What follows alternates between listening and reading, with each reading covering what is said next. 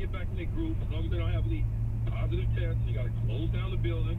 I think as long as they get their preparation in, their practice, I think they should win the football game. Although Jimmy G did play well against the Rams, and the Rams are a good football team.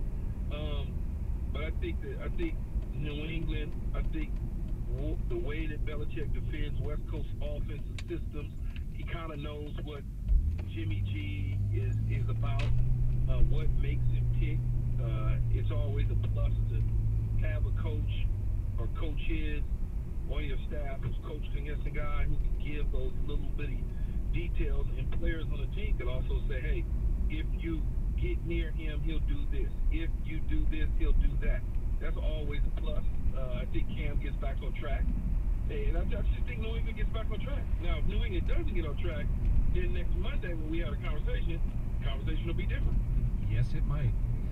Keyshawn, we always appreciate the time. Thank you. All right, bud. Go Lakers. And Dodgers. I know. Thanks, Keyshawn. Yeah, hey, look. What? We didn't even have to cheat to get to the World Series. All right, enough. Hang up, Dale. Hang up on this guy. Needed our player, though, to do it. Yeah. By the way, that Bucks-Cowboys game when Keyshawn went up against Bill Parcells, the Bucks won 16-0.